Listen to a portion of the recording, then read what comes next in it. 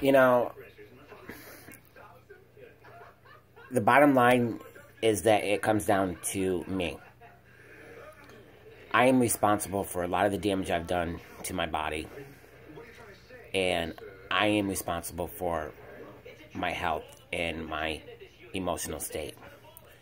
So I need to really trust in God. And for once in my life, really trust in Him 100%.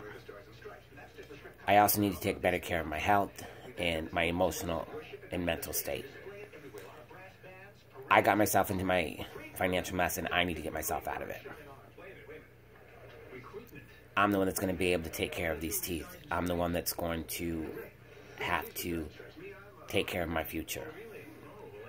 And it's scary. But I have to do it. I don't have a choice.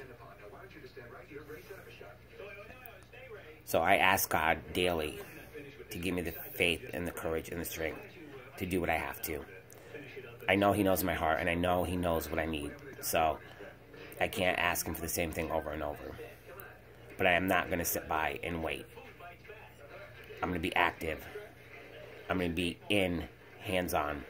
And I'm going to be active in every step of the way of making my future in my retirement a good, happy place. And I'm going to get myself back to where my credit is good.